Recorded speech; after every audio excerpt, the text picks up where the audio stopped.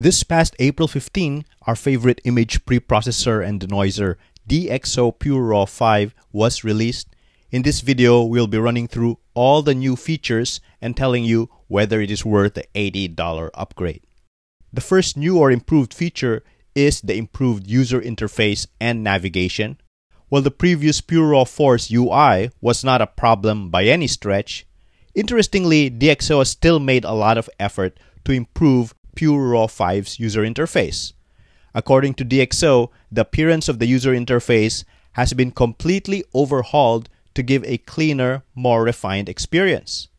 So let's run through the main improvements of the user interface. The first UI improvement has to do with the sidebar, which is now narrower and less distracting. Compared to Pureraw 4, you can see how its sidebar was much too wide, taking up too much space from the image viewer. You can now also hide the sidebar, which you could not do previously. A second user interface improvement has to do with the bottom thumbnails, which you can now toggle in size as well as hide. The third UI improvement is new widgets. Pureraw 5 has now added both a metadata viewer to help you easily view shooting settings and a navigation widget to allow for easily inspecting any area of your image. The fourth user interface improvement is a new toolbar which allows for quick access to three settings: image corrections, local adjustments, and output. As a reminder, Pureraw 4 only had one sidebar, and that included all the settings. The fifth user interface improvement is in its image correction settings. You no longer need to click any button to view denoising sliders as you would need to do in Pureraw 4.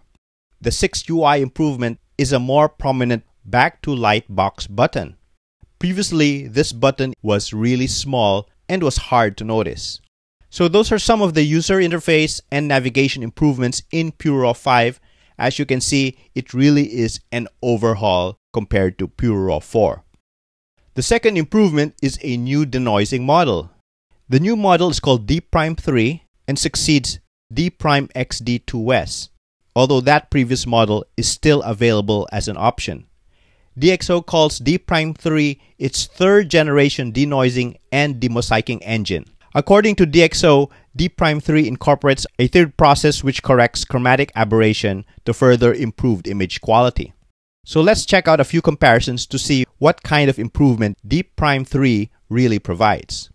Looking at the first image, you can see that while the d'Prime3 denoised image does retain more detail in the shadows, it does so at the expense of more noise. This looks to me like d'Prime3 is just simply more conservative in its denoising rather than showing an overall improvement in performance. Usually, improved denoising would show results characterized with both less noise and more detail. Looking at the second image, you can see the same result. d'Prime3 produces an overall more detailed image, but also far noisier than d'XD2S. Looking at a third image, to my eyes, there was virtually no difference between d'Prime3 and d'XD2S, and this is the result I got for most of my tests. Looking at a fourth image, you can see once again the output looks virtually identical. So with these results, I would conclude that d'Prime3, despite the name change and being referred to as third generation, only provides a very incremental improvement to XD2S, and that's being really generous, as for most of the tests, the results looked identical. The third improvement is local adjustments. This by far is the more impressive update in Pureraw 5. For the first time in any AI denoiser, at least that I've ever used, you can now apply different levels of denoising to different parts of an image. This is a game changer for people who are extremely picky about denoising quality. To demonstrate, let's denoise this image. As you would expect, Pureraw's results are excellent, able to remove grain while maintaining important detail. On the other hand, looking closer, one might criticize the grass for looking unnaturally smooth, although the sky and building might seem fine. In previous versions, your only choice would be to lower the amount of denoising, which would affect the entire image, accepting the downside of introducing extra noise in the buildings and sky. Well, in Pureraw 5 with local adjustments, this compromise no longer needs to be made. To use local adjustments, I'll click on the tool from the toolbar, and that brings us to the local adjustments panel. As you can see, a default layer is already created. Next, I'll add a mask, which you can do via brushing. I'll paint on the grass.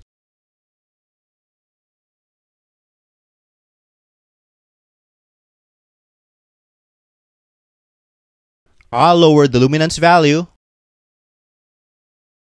And as you can see, we've reduced the denoising to just the grass, nicely bringing back its texture while excluding the rest of the image.